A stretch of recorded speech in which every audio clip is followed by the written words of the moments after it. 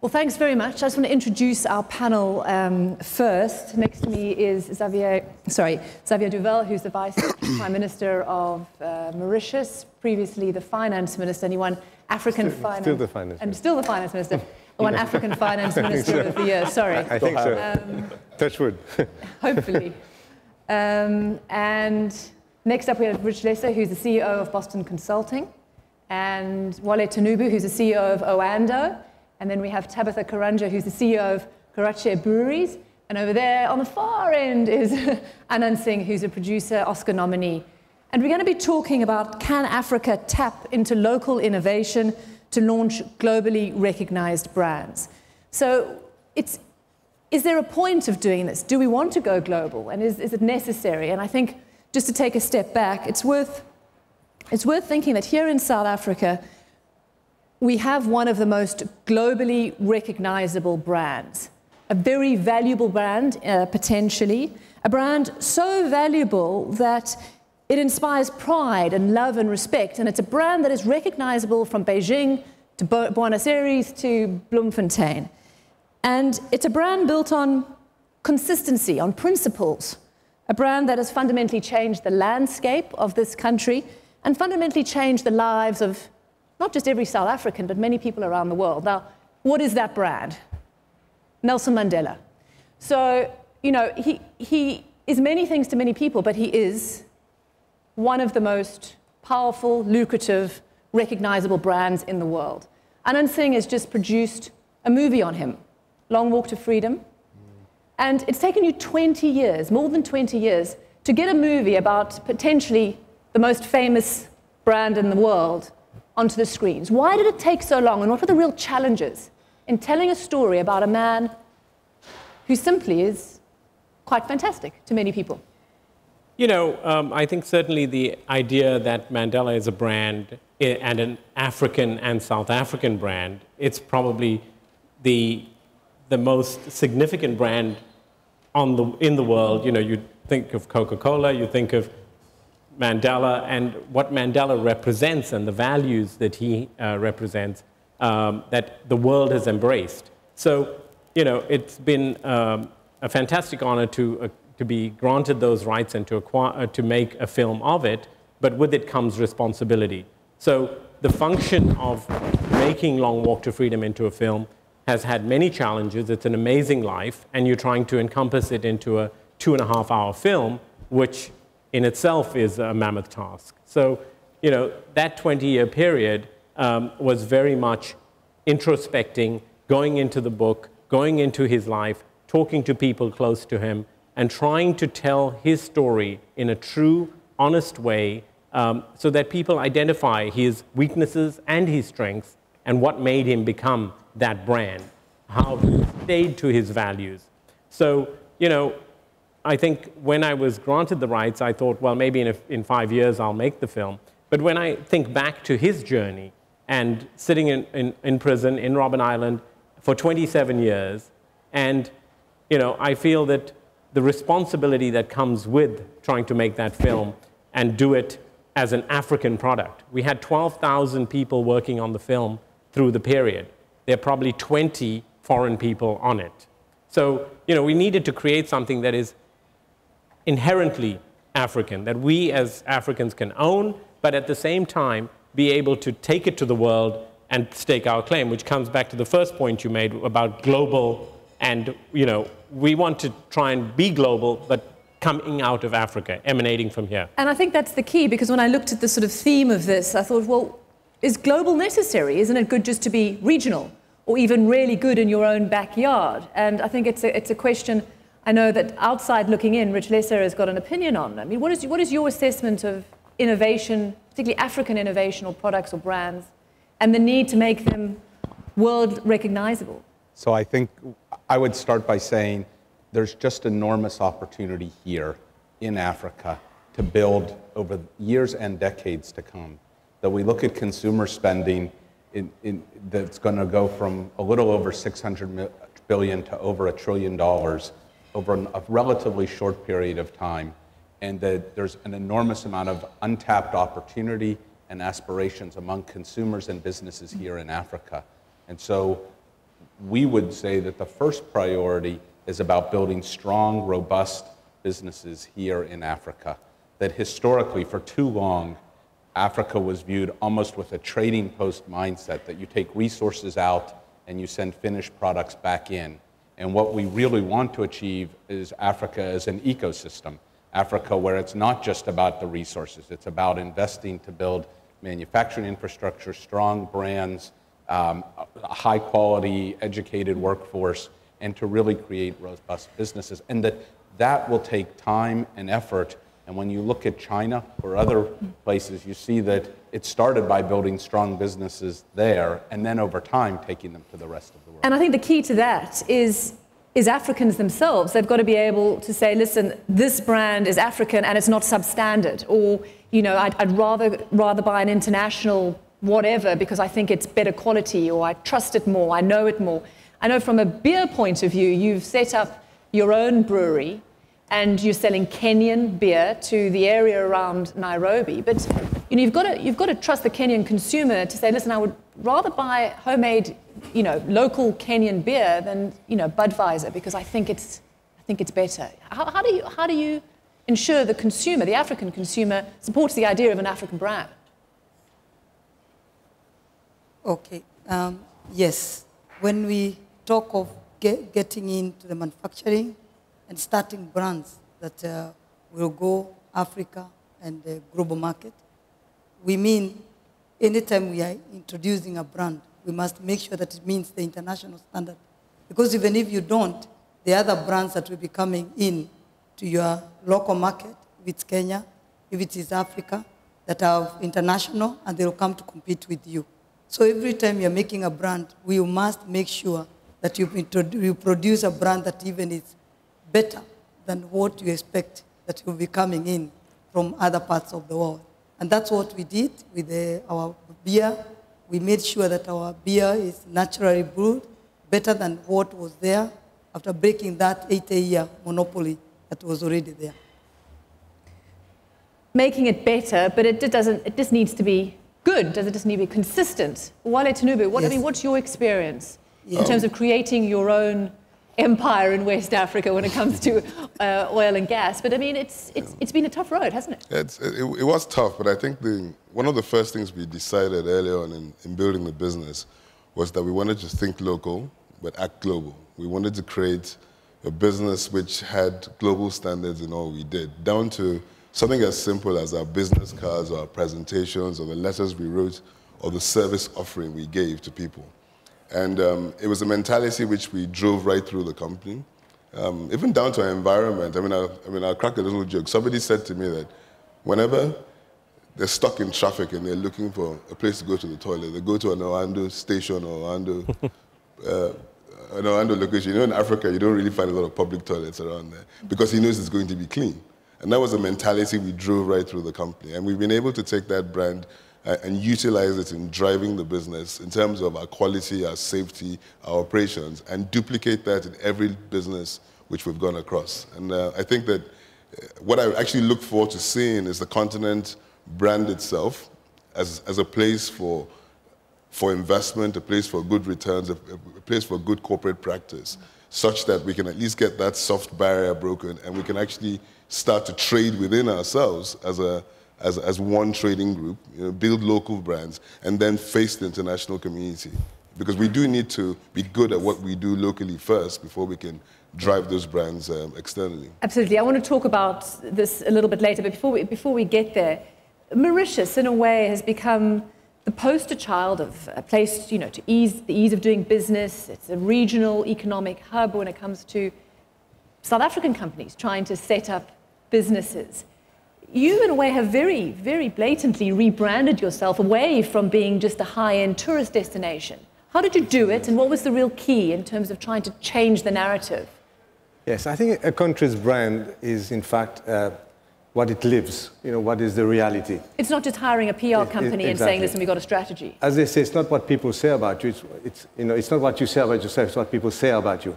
So we've actually diversified the economy considerably.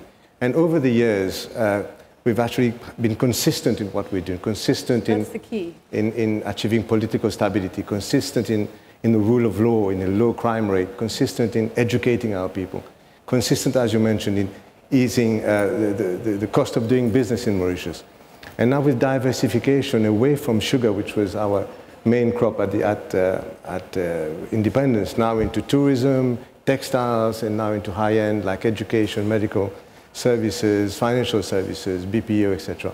We see that Mauritius is expanding, and of course, the truth is always coming out, and people realize that Mauritius is making an effort.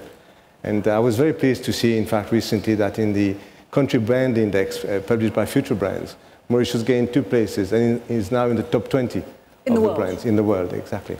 Ahead, first in Africa and ahead of many, many large countries. In many ways, one of your benefits is that you're small, you're an island. You know, Nigeria is large and unwieldy. You know, how more difficult is it to be able, you know, you can be small, you can start off small, but it's about scale in many ways. You know, you can brand yourself, but it's harder the bigger and more unwieldy it gets. I mean, give me some sense in terms of making something bigger brings its own sense of problems. And are there any lessons any of you can offer our audience and how you manage that in terms of upscaling? I think just leading on from the points you mentioned, I think branding is not really about hiring a consultant to say this is what you should be. Your brand really is what you are, right? Now, so if you made the point about Nigeria being large and unwieldy, yes it is, but what is interesting about Nigeria is that you have centers of excellence in everything. So if it's the telecoms market, for example, the 100 million lines there, first-class companies have developed, and interestingly enough, African brands. You know, MTN is African, Glo is an African brand, all offering world-class services. Airtel before was V-Mobile, was an African brand with a Zimbabwean technical partner. And all the services were the international quality. And those centers of excellence have been built up in different areas. For example, we've gone from 2 million tons of cement production to 20 million tons by indigenous entrepreneurs, offering world-class services with world-class standards, first-class plants, okay, built with the latest technology. So effectively, what you see is a very large, to a certain extent, unwieldy country with excellent centers of excellence, which are gradually being duplicated and converging and aligning a nation in a new direction. And I think that's what is clear, and that's effectively what Nigeria is increasingly beginning to stand for today. We've talked a lot over the years, and in many ways, one of your big bugbears in terms of sort of kickstarting African innovation or small African brands to make them bigger or better is the issue of capital. You're a little bit more hopeful, you're a little bit more excited about the amount of money coming in to actually allow this to happen. I don't know if you want to say anything, Rich, about, and Anant as well, about perhaps this outside looking in perception. Is it just about people thinking, oh, the narrative's different? This, you know, I'm hearing better stories about Africa. Do you think it's based on a real appetite? So I'd just like to start just to build on one point that you had just said, which is there's this tendency to decouple the brand from the offering, and they're inextricably linked, and the offering becomes the brand. When the offering is built on high service and product quality, when it's built on talent and people, then that can be the starting point for defining the brand. And I think what we're seeing now is innovation and companies and more of a spirit of entrepreneurialism that's starting to emerge across Africa, that in part is because of the progress on the governance front, which is not all the way there, but boy, there's been enormous progress over years to create more rule of law, more stability, and more opportunity. And now you see businesses starting to form. And so we look at a company like M-Pesa, which is started by Safaricom, which offers mobile banking in Kenya, and now starting to take it elsewhere. I mean, it's creative, it's entrepreneurial, it's a real service advantage, and then that defines the brand. And there is capital, but there's frankly more capital in the world than there are investment opportunities. And so the challenge is to create an environment where investors who see the growth potential, who see the potential to be a part of a growing, vibrant economy, feel comfortable with the risk end of the equation to want to invest around businesses. I think, you know, certainly from a standpoint of our industry, what we've tried to do, and I think it's true to every industry, is over the last 20 years, tried to do quality work. Even if it's at a minuscule budget by global standards, you're establishing the quality, the capability of what you can do in this country or this continent. And then as you grow, so whether it was Sarafina or Yesterday, these little movies that we made that got attention, but it never went to the $500 million box office level. You just keep at it and you keep doing good quality product. You build a reputation. And with that reputation, now we have a film, which is Mandela, which is telling a story which hopefully hits into all of the boxes that you have to tick to go and compete with Iron Man 3, because they're spending $250 million making the film. But you know what? Intrinsically, people want to hear stories and be moved by it. And that's what we as Africans have, great stories. So how we tell that and how we put it out there and how we compete is also reputational. And I think that is something that exists with every business, irrespective of how it starts, when it starts. You have to just build on the blocks. When we talk about, this potential and, the possibilities and all of that, I mean, isn't there a sense of urgency, though? We can all agree, everyone here can agree there's potential. 1 billion people, new consumers. But isn't there a risk that this is potentially going to all not fulfill its potential? Because 1 billion people perhaps are not as educated as they should be, that there's a tendency to try and downplay the risk now, perhaps because it's not fashionable. Do you sort of, how do you balance that? If I can intervene here, I say that I think what's happening in Africa is that we're seeing a number of role models taking the lead. And that's very important, because once the role models succeed, then the rest of Africa, the rest of the populations in Africa, will require other governments to do the same. So I think we're in fact going to see a snowballing effect. Reforms bringing prosperity in some countries and other countries being forced to follow. But there is a sense of urgency, isn't there? I know the IMF has just said, if South Africa doesn't deal with growth rates and inequality, there's risk of instability. And that plays into the brand. It affects a country like South Africa. In the last year, violent strikes severely affect the image of a country, no matter how hard they're trying or doing well. I think building a brand and economic development happens a block at a time. You can't rush it. It has to happen. It has to be linked with education. It has to be linked with training. It has to be linked with development of infrastructure. It has to be linked with reforms in doing business, low corruption, etc. But I really believe that growth in Africa is here to stay. I think that's the in fact, global thinking nowadays. But obviously, countries need to get together to make it happen. We sometimes rely on trade with outside, the rest of the world, whereas in Mauritius we believe that there's a huge potential in inter-African trade. And we're not really tapping it. We have infrastructure issues, but we're also cost of doing business issues. And these do not cost a lot of money, but they require a lot of effort.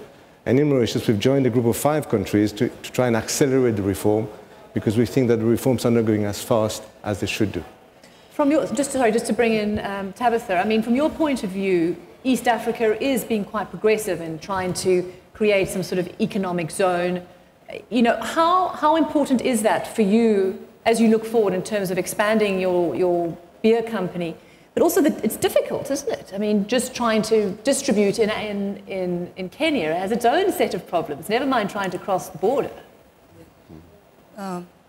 For me, I believe that we can do it. We as Africans, we can do it. And we need to believe in ourselves that we can do it. We need to know that we have enough market out for the African continent. Whatever we'll do, whatever we'll put forward. But we need the support from above to the lower.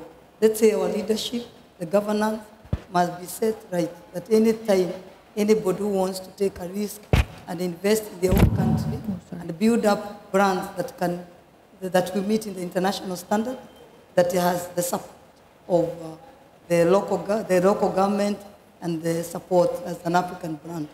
Even as we are going through a lot of difficulties and all that, even to distribute in our country, in the East Africa, if we may say, we just need to understand that the market is there, and we will get that enabling environment created by our government that will be able to take the risk and put up capital so that we can start these brands that will meet those international standards. And with my small starting, I've seen even starting up a beer, breaking that monopoly that has been there for the last 80 years. I can say the support I've gotten, I'm ready to move and even do the project. And you can see the banks are ready to do the financing and all that. We just need to believe in ourselves. Then the world will open up for us and we'll be ready to move. I mean, how important is that, a sense of self-confidence? I mean, is it an intangible ingredient to all of this? Is it as simple as that? Well, I think it's certainly absolutely necessary to have self-confidence, but I think self-confidence comes from the realization that your product or service must really be of a global standard. Consistent, good quality. And then the brand starts to speak for itself. And then the next thing you start to deal with is penetrating regional markets, like she said, where enabling How have you managed to deal with that? Because the issue of breaking down barriers, whether they're physical in terms of crossing borders or whether they're on paper in terms of regulation and that, I mean, that over and over again seems to be the real impediment to all of this, really. Well, I think it's important to note that we need to stop looking at breaking barriers down as something which our governments ought to do for us. I mean, I figured that out in building the business very quickly, that half the time it hasn't been thought of by them, and you do need to spend time in educating them as to the reason why things need to be done. So if we wanted to break a government monopoly, for example, because we could offer a service, we would spend time educating the government, taking time through. We'd oftentimes have to draft the MOUs ourselves, explain what we're doing, and understand that, look, if we can cross the border here and ship these goods here, for example, we could make X amount of revenue for the state. This is what the state gets, and this is what we create, and this is the number of jobs we do, and oftentimes we succeed in doing it. So all of a sudden, regional trade now is a priority. We've had projects like the West African gas pipeline done in the oil sector, where gas is taken from Nigeria into other countries, for example. We've been able to expand our business service offering across the board. And as opposed to a situation where the continent used to wait for foreign investors to come into our continent to do it, now it's been done by a lot of indigenous players who've succeeded in delivering quality goods and services in their own local environment and are now confident enough to take those services next door. I think it's also, managing failure, managing risk, because, as in any business, you have to do things, be taking risks, and how you do that vis-a-vis whether it's beer or movies, or a country. You've got to do things, try to be innovative in one way, but also manage it in a way that if it doesn't work, that you can reconstruct and keep going. So I think starting with your question about why the movie took 20 years, because it was very much that. It's, one piece falls in, three pieces fall out, three pieces fall in, one piece falls out. And how you manage all of this, and likewise, if a big brewery company in Kenya it has monopolized the country's beer, logistics of getting delivery, and how do you get that, how do you do it? It's all the same thing. I do think we're in a transition period where there was a period of time where it was about just rebuilding underlying confidence and belief in Africa and its potential. And I think we're now on a transition to a real focus on how do we unlock the potential, particularly the human potential that exists here. And I would point to 4 elements. One is around infrastructure, connecting the continent, addressing some of the huge issues that exist in power, water, transportation, information technology. A second huge one is around education, to really have the billion member workforce that's coming along, feeling able to contribute. We have to continue to invest in education, and that will mean both traditional ways of education, but leveraging new technologies as well to be able to reach more people and give them access to the world. The third is around health and de-risking for individuals and having a stronger health foundation. And then the fourth, frankly, is around empowering women. I mean, it's half the population, but if you look at literacy rates, education, other elements, there's a huge opportunity, an enormous opportunity by investing to help women achieve their potential and be able to contribute at the same level. And all sorts of research that says in doing that, it actually disproportionately contributes to both stability and economic growth. Getting those 4 elements is really the next step in unlocking the potential to have businesses feel confident to want to invest here and have entrepreneurs and others want to grow and create. We know that, in a way. I mean, I think every African would agree with you, and governments know that. The question is, why aren't they doing something about it quick enough, or are you doing something quick enough, and do you feel like governments are on the right track? And more importantly, it's so crucial, there's a sense of urgency that those very basic things have to be done in the next 20, 30 years, because this potential is never going to flip over into reality unless the talking stops and governments actually get their hands dirty. And is it government's responsibility? Absolutely. I think governments have a lot to do, in fact, to encourage their industries to obtain good brands, to brand themselves, because a country's brand invariably reflects on an industry operating within a country's borders. Just interrupt, but it's also about, isn't it, the Mauritian Health Department also has to create its own brand. Is that what you're saying? I mean, at every level, government needs to perhaps rebrand itself. Let's take our financial services and why, for instance, the Mauritius Commercial Bank is successful around the region. Because I think in Mauritius we have created a well-regulated financial services industry, which is based on law, which has a good reputation itself. Therefore, banks operating from Mauritius can enjoy that reputation. And the same perhaps for our tourism industry, where the environment of the country is conducive to not only the development of a good hotel industry, but supports the fact that when you market yourself as a high-quality hotel, that is supported by the brand of the nation itself. So I think governments have got to do a lot, can do a lot to support its export industries generally. But I think the question is that are governments capable of doing it? And at the same time, is there a responsibility on the private sector? I know, Wale, we've talked about it with leaders before. Do you have to do what Tabitha did and literally sort of keep on poking your finger in the eye of the monopoly? Is it the responsibility of the private sector to really be tough and to break down these walls and help government in the way you say you've literally got to take them kicking and screaming, holding their hand? I mean, is there a moral responsibility to do that? Well, apart from... Or is it just it's obviously financial? I mean, it's... Apart from moral responsibility, it's just good business. Exactly. In the sense that we've come from, a lot of the continent 30 years ago was involved in civil strife. There was military rule. There's been a lot of democracy. I mean, I think 80-90% of the continent is now democratized. Good governance is kicked in. Because as you had democracy, you had people recognizing a need to deliver to the promise. And there's been a lot of liberalization of the economy. So all of a sudden, having a government position doesn't guarantee you access to resources like it used to, because population explosion has occurred and the government simply cannot cope. So a lot of the liberalization has actually been driven by A, government's realization that it needs to relax the restrictions on trade, but B, also the private sector realizing that it needs to capture the moment, and expand its own service offering, improve its quality. So we've had financial services groups springing across Africa, supporting small-scale industries, medium-scale industries, as well as large-scale industries. And we've seen an evolution of trade, particularly indigenously grown businesses, which operate at global standards and are able to employ hundreds and thousands of people and create a better quality life for African citizens. Well, I think that it's a collaboration. Certainly from our industry, we've learned that 10 years ago, it was a minuscule industry in South Africa, and we had meetings with government, talked about incentives that were available worldwide. The Department of Trade and Industries then introduced an incentive program. The film industry has exponentially grown in the last 10 years from maybe 100 million rand a year industry to almost 8 billion rand a year industry.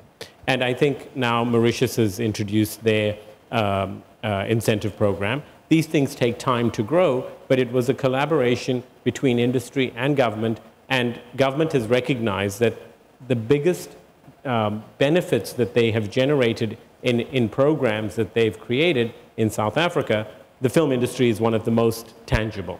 So, which is really quite something when you think back in a short period of 10 years that it's grown so well. So I think it is definitely the responsibility is on the private sector to work with government in trying to get to a place that we can build for the country and the continent.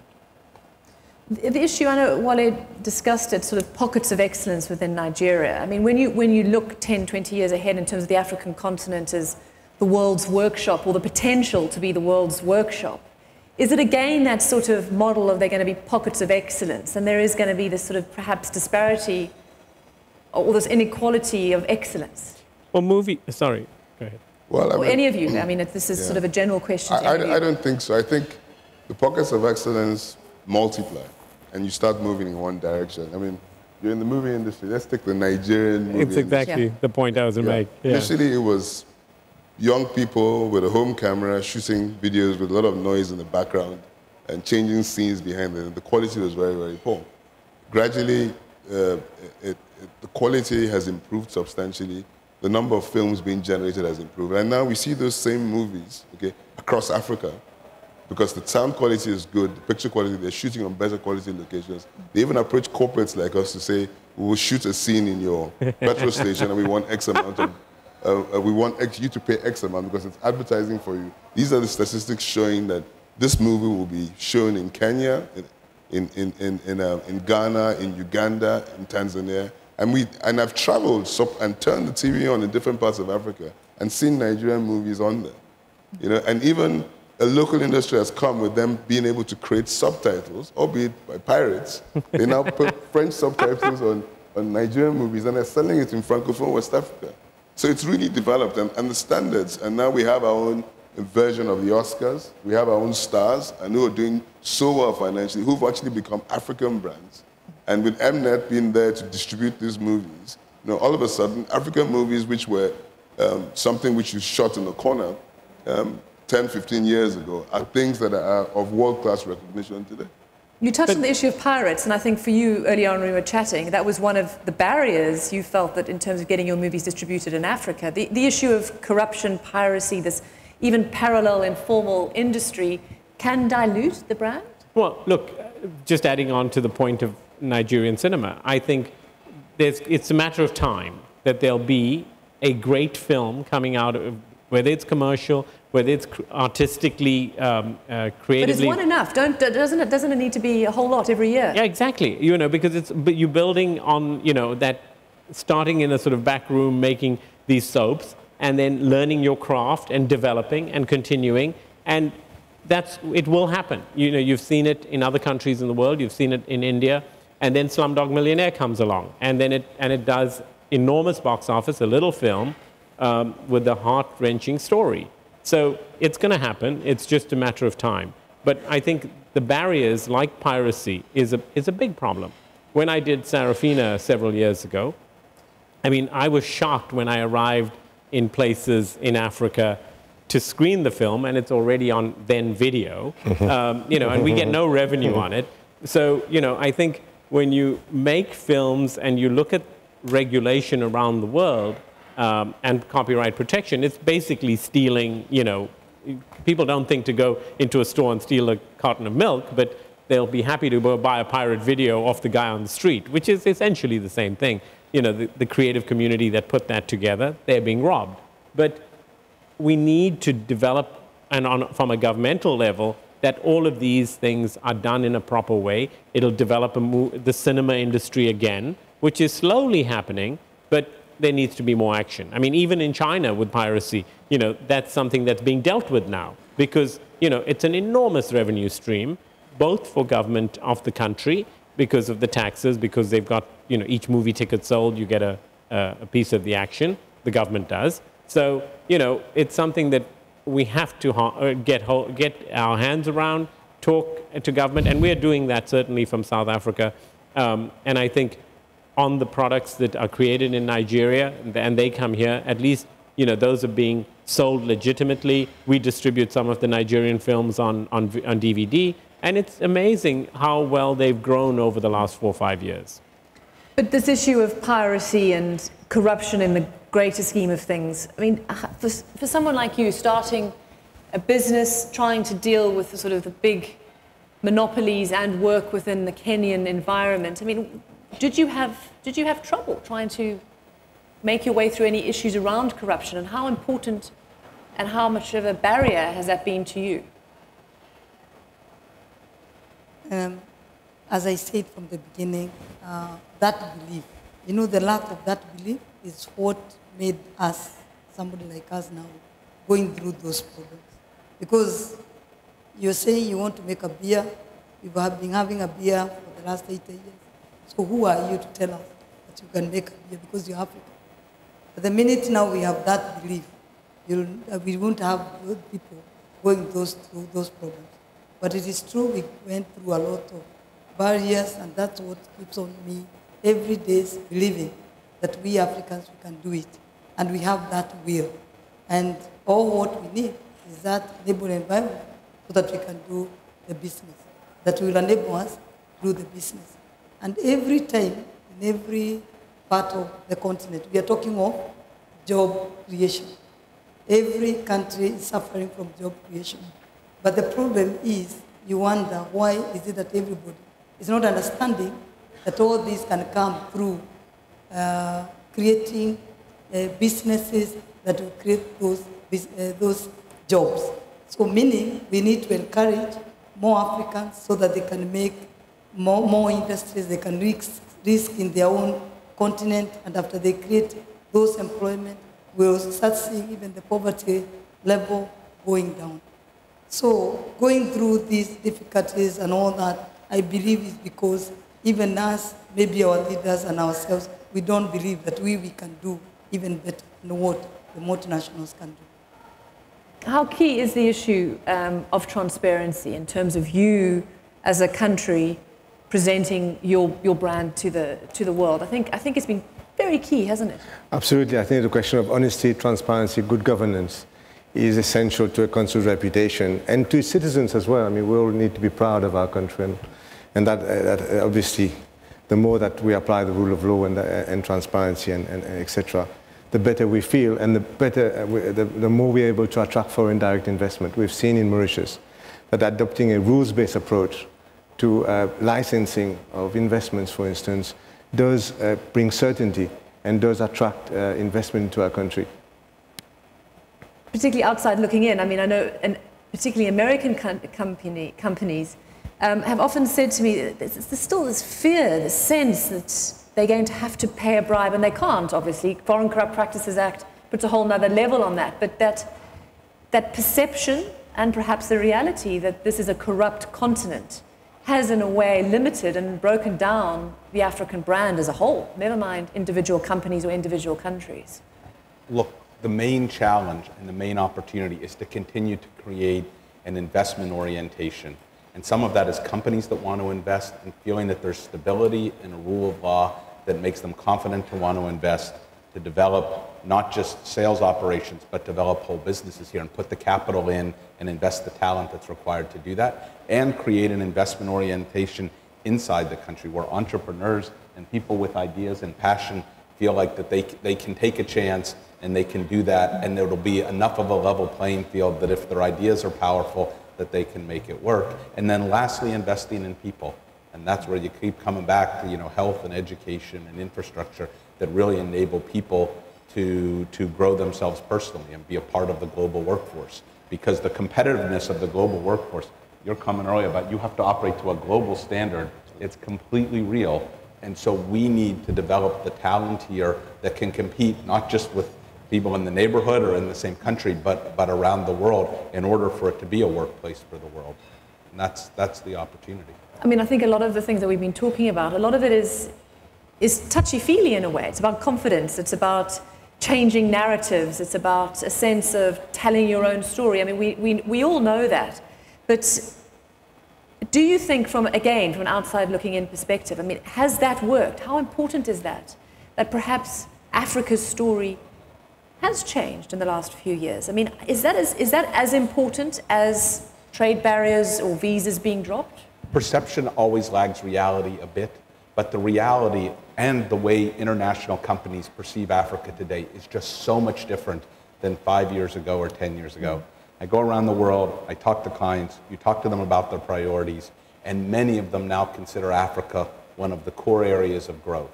And some of that, frankly, is the challenges in the rest of the world. Growth isn't so easy to find in other places.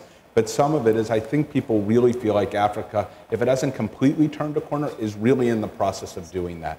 And there's so many, people thrive off of stories, and that's true for individual entrepreneurs, but it's true for bigger businesses as well. And when they watch leading companies come in and build businesses and able to operate here and able to make it work, then they see the potential and they want to do that as well. So I do think the narrative matters, but the narrative has really changed a lot. This was a decade ago was the hopeless continent in The Economist. That's not the way anybody thinks about Africa right now, which doesn't mean there aren't issues to work through. There are plenty. It's a big change. Well, I think it's certainly indicative of the summit. This is the largest attendance in 20 years of the Forum Summit in Africa.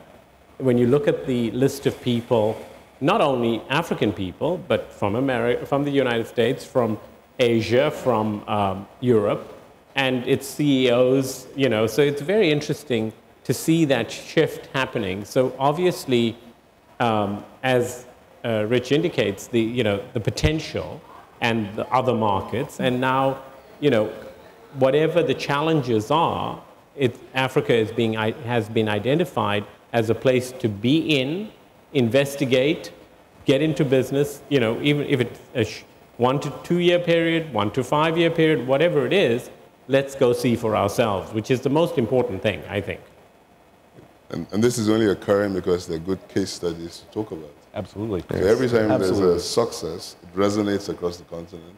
It gets copied in different countries, and then people support it. I mean, we've seen us, in the developed world, the way I see it is that business is only going to be driven by innovation because they've got everything.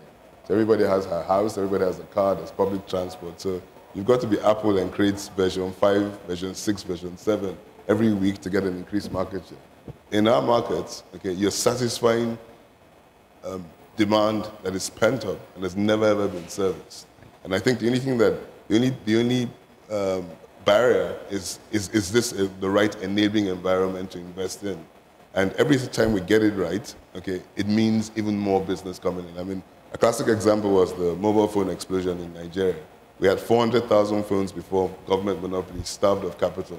You had to wait 5 years for a line, and you were in a waiting queue. Even if you paid $5,000 then, you would wait 3 years to get a line. And then the government had the political will to say, we want to hold a transparent auction. They held a transparent auction, which was done on the internet. And everybody paid $20 million to qualify, and there were about 20 people who started I was involved in one consortium. We were called the Eaglets, because the Nigerian national team is called the Eaglets. And we were about 7 or 8 people under the age of 35 who formed our consortium. We reached out. And we were able to bid because it was transparent. It was done on the internet. We won our license. Eventually today we have close to 100 million mobile phones in the country. There's $25 billion worth of investment. And it's an incredible success story in which foreign companies who didn't look at Africa as a growth market avoided, but local brands were created in the process.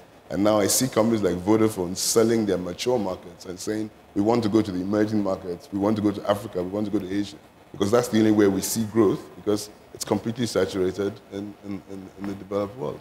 So I think with increased transparency, we get the right brand created, we will get the right message across. And no wonder that they're coming here. So the innovation that is there, the entrepreneurship is there, it's just, and the need is fueling it in a way. But the trick is how to convert that into bigger, sustainable, larger brands, can I say just one thing, perhaps we also have to realize is that the growth of the consumer markets in Africa will also bring a lot of competition, which will in a way threaten existing companies operating in Africa. So even though you may not wish to export, you'll have to get better just to stay in the game. We see that perhaps, everywhere in terms of the shopping, for instance. The local shops are being threatened by outside groups coming in. This is happening also in IT in different areas. So in a way, the whole environment will change for companies, because not only will they have opportunities to expand regionally and globally maybe, but also they'll have to get much better just to survive in their own markets, because all this FDI that we're going to attract will create additional competition for all of us. Absolutely. And to build on that, we've done a lot of research on African consumers. And one of the things we observe is They're very quality oriented. They are loyal to brands, but you have to get trial, and you have to do it reflecting the challenges here. Lower income for many people, infrastructure challenges. And so the people that can innovate and develop quality offerings and really differentiate and then get trial are going to be the ones that can win. And they're not just African companies. If you look at Indomie noodles in Nigeria, if you look at Bajaj motorcycles from India, you see companies that came in, invested to educate the consumer, invested to get trial, and then have built loyalty and share and have been able to really grow over time. And I think that story is good for the African consumer, right? They just want quality products at a price they can afford and choice. It's a good thing. It is an opportunity for African entrepreneurs, but it's an opportunity to compete at the global standard, which is where you were at the beginning, and it's completely true. Do you want to add into any, does anybody want to add to this? I'm going to open the floor if anybody wants to say something before I do that. Does anybody want to ask a question of any of our panelists?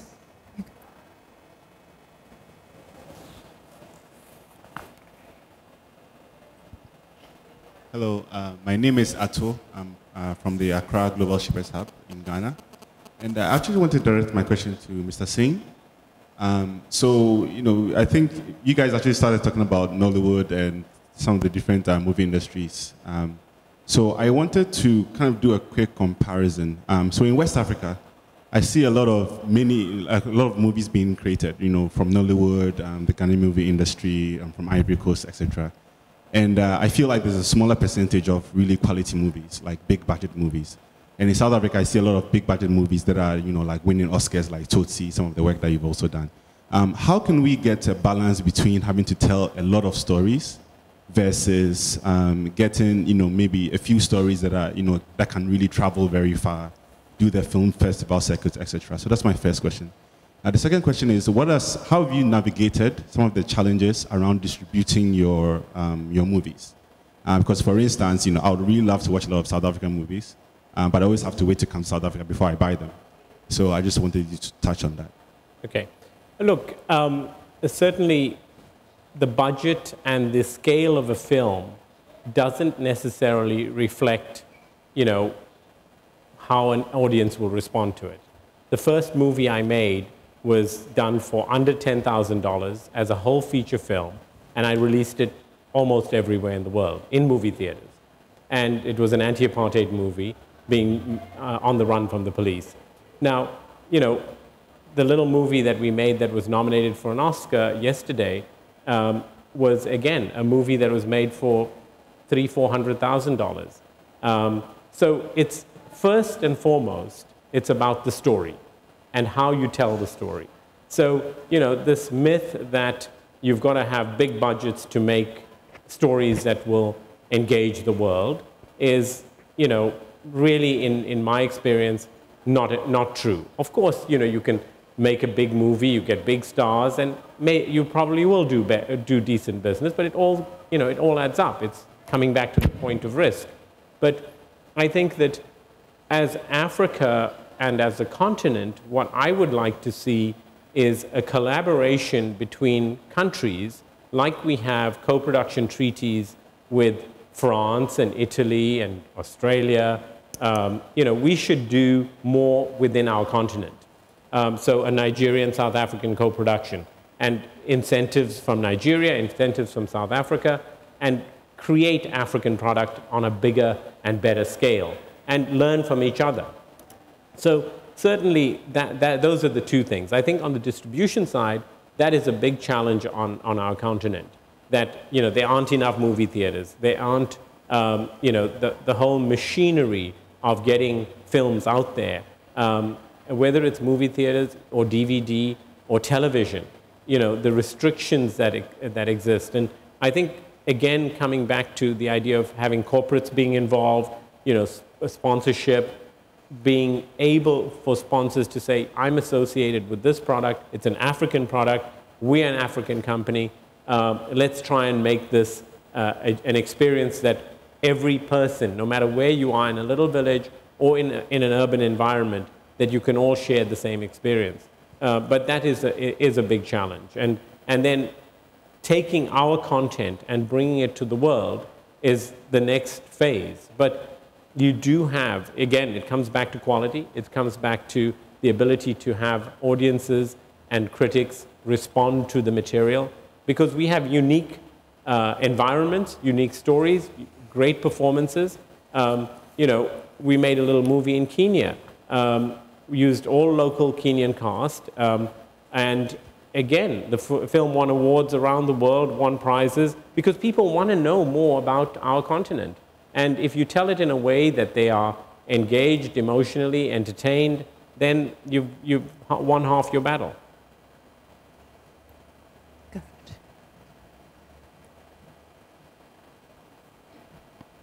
Thank you. Can you hear me? Yes. Okay. My question is actually to the Honourable Vice Prime Minister from Mauritius. So I have two questions. My name is Barbara, by the way. I represent the Financial Times Foreign Direct Investment magazine.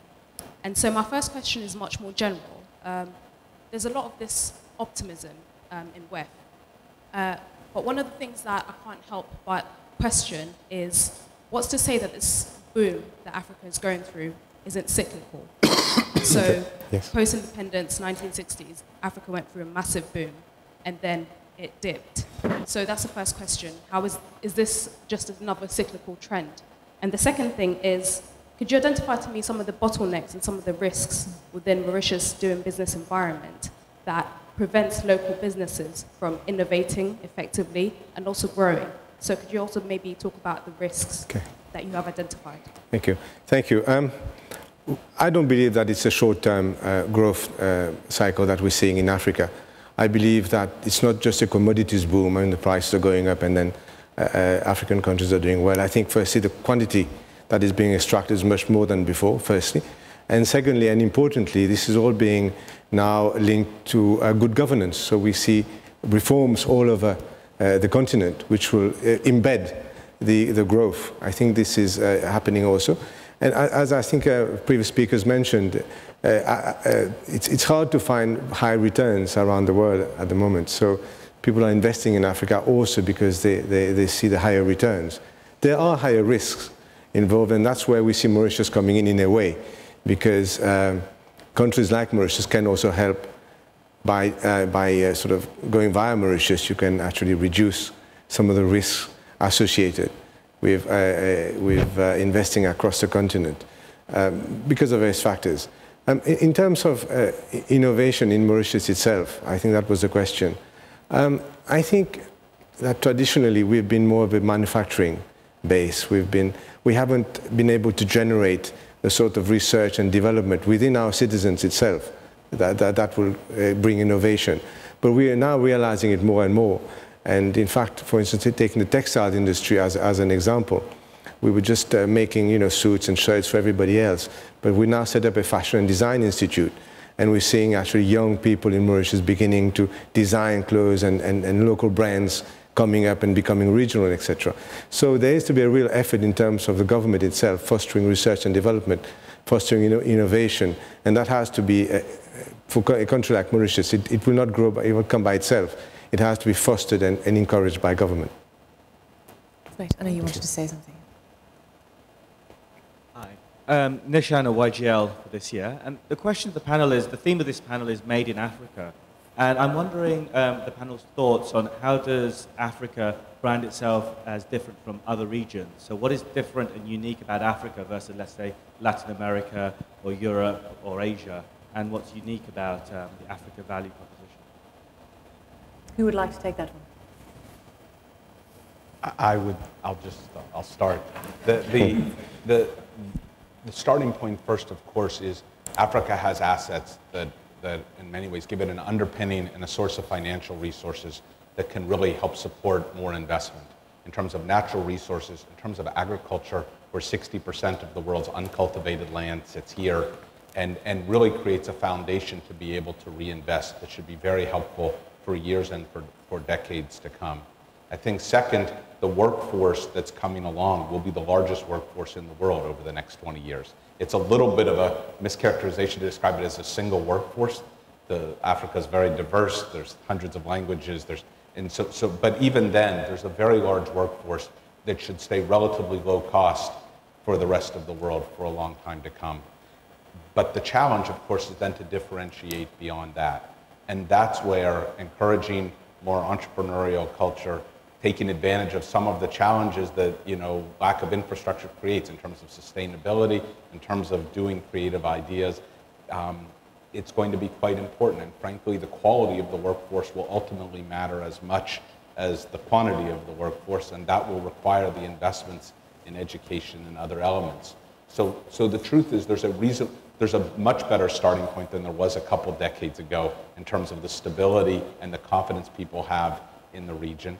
And there's an underpinning of the ability to invest financially in infrastructure, the way Angola has taken $40 billion and put it into building infrastructure that the natural resources and agriculture offer.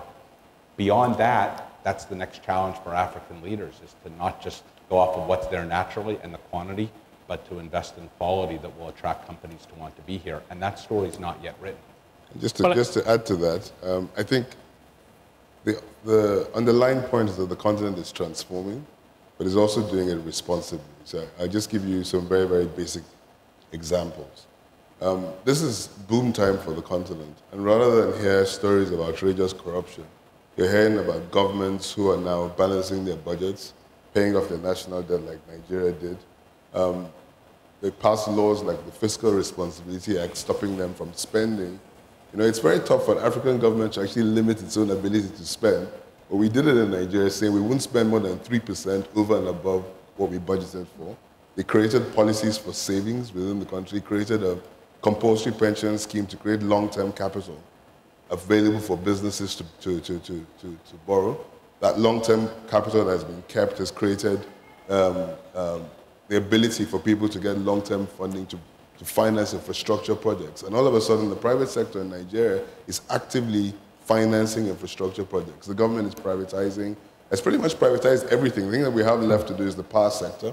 And there's already a power sector roadmap which would see the country in the next 24 months sell all the generating companies and the distribution companies to the private sector. And it's an indigenous-driven private sector. It's not something that is driven from the perspective of saying we're seeking foreign investors. Most of the consortiums are driven by local entrepreneurs who are seeking support from international financial partners. But the international financial partners are not coming in to do it on their own.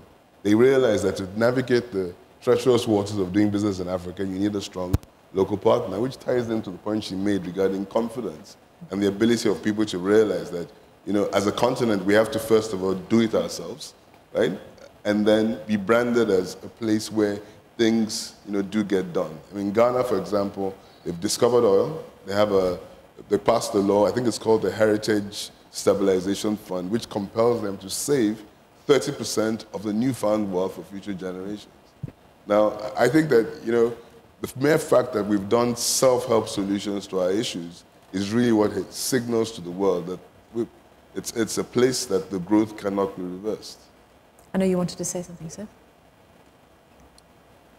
Just to add to that, while the mic's getting over, I've got the mic. Sorry. You know, to add to that, look at India and China 20 years ago, and the consumer power that Africa represents 10 to 20 years from now, which is an enormous potential to businesses all over the world. Yeah, my name is Henry Biki, Ernst & Young. And my issue, the point I want to talk on is on perception, the perception gap, and on the branding, the impact that has on the branding of Africa. I think there's still a perception gap. You know, there's a difference between what people see or what people hear outside and what the reality is on the ground.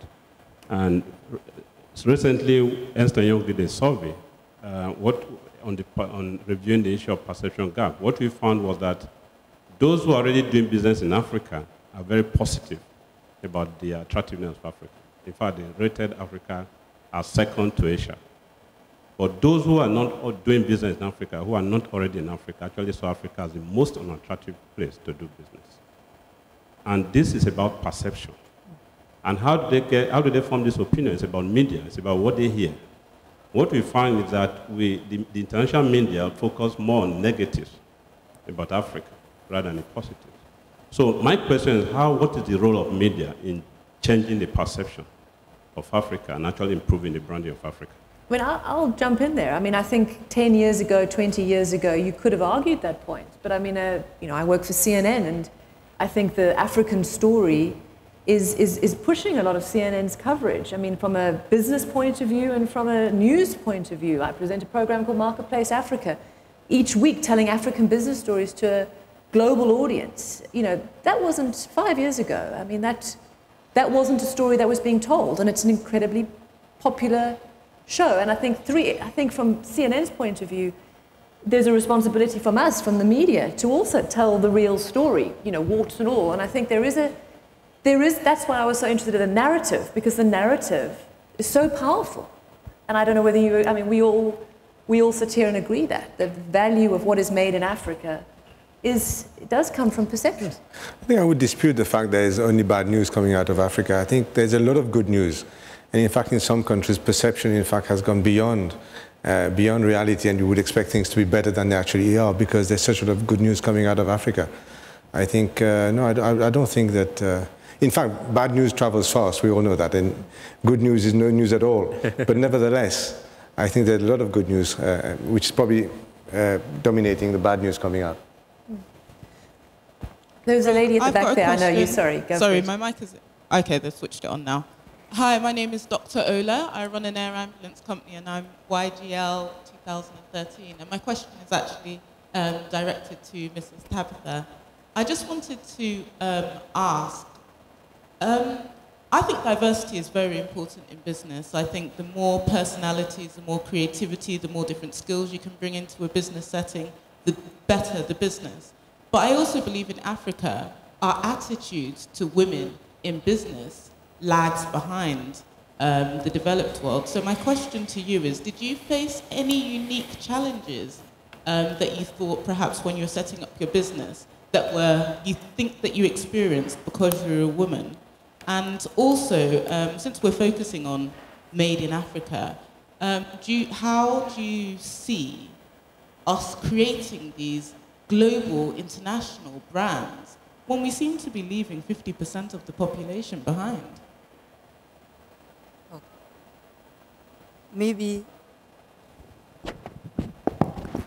I can say, because of the type of the business I started, it didn't matter whether it was a man or a woman. So I can't say that what I faced or what I went through was because I was a woman. Because it was a competition, war, and it was a monopoly that was there for 80 years, and it was, people had to protect. So it didn't matter whether it's a woman or a man. But I can say, the second question is about the African.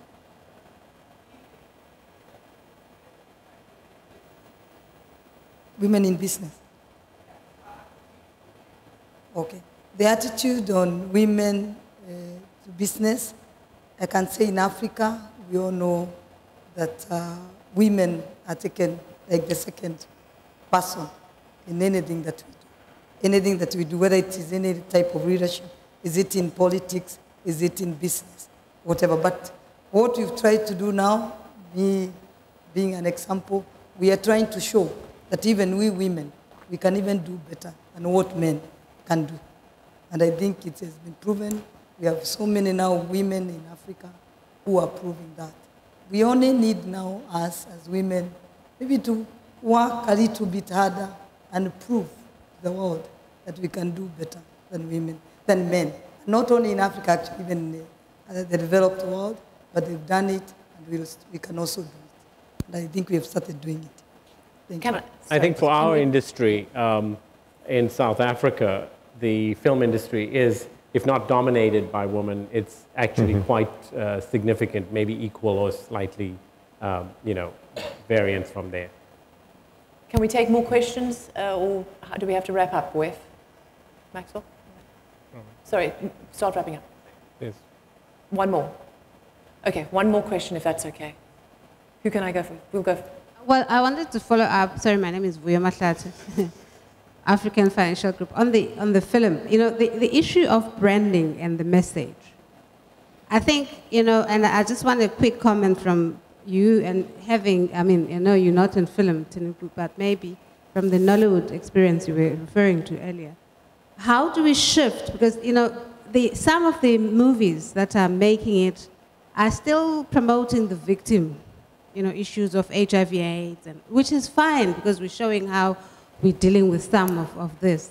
But how do we begin to shift this, I mean, use film as part of the branding into messages that present beyond, you know, just the struggle and the victim issues around some of the big challenges that we're experiencing, to begin to present a new hope story that is linked to that? Because I'm becoming worried with some of the films that are doing well, which are very good, but on the other hand, you listen to the message and just believe that we're continuing to perpetuate the stereotypes. Look, certainly from my standpoint, I agree with the point you're making. So the films that we've made, whether it was the HIV/AIDS story called Yesterday, which was an uplifting story, but very emotional in the journey of a woman who gets inflicted and the stigma that comes with it. You know, the film I made in Kenya about an 84-year-old man who, former Mau Mau soldier who goes to school to grade 1 to learn to read at 84. So, you know, you try to make stories that appeal to me as an individual or to any other producer or director. But we cannot prescribe to people, go make your movies, go do this, do that. You know, creativity is in the eye of the beholder. And if they want to make an action movie, if they want to be violent, I think the responsibility comes with public broadcasters when they put out a soap series every day and these issues are steered away from because they're afraid. That's a big mistake.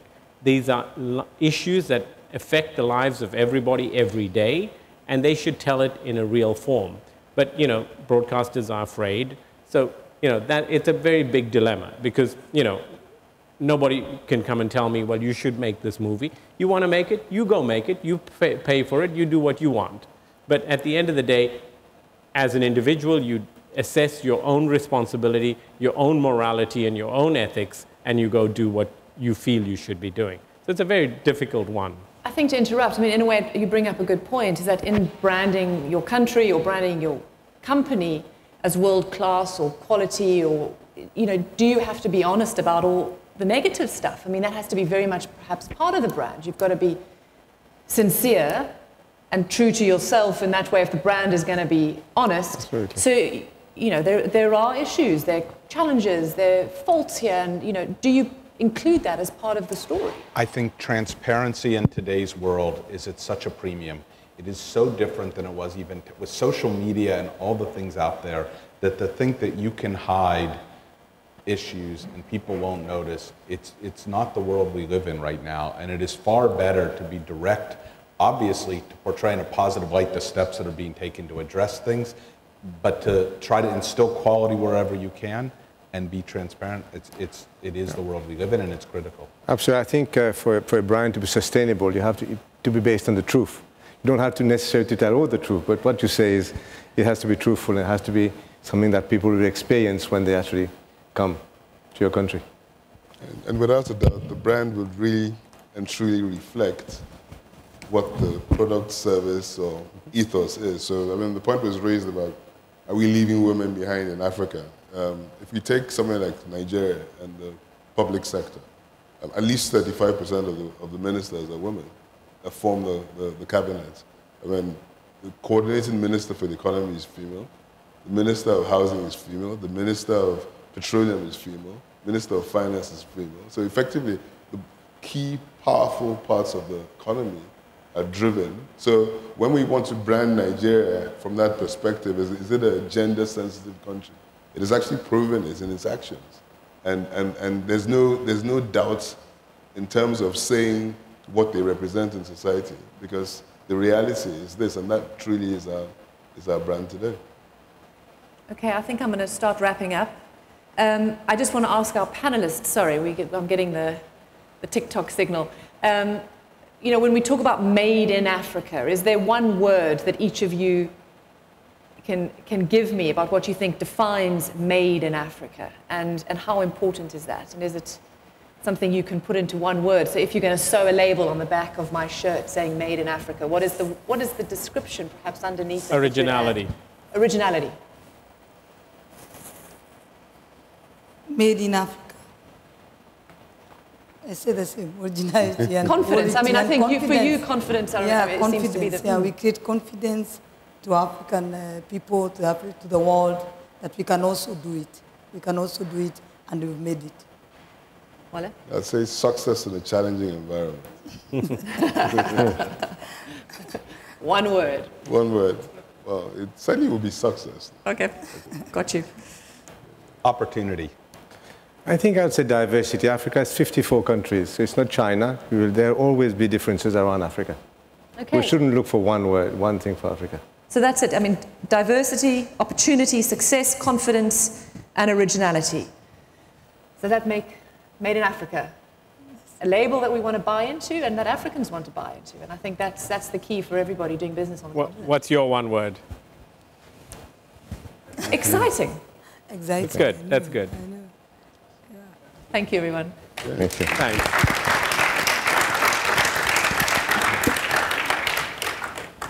Good shooting.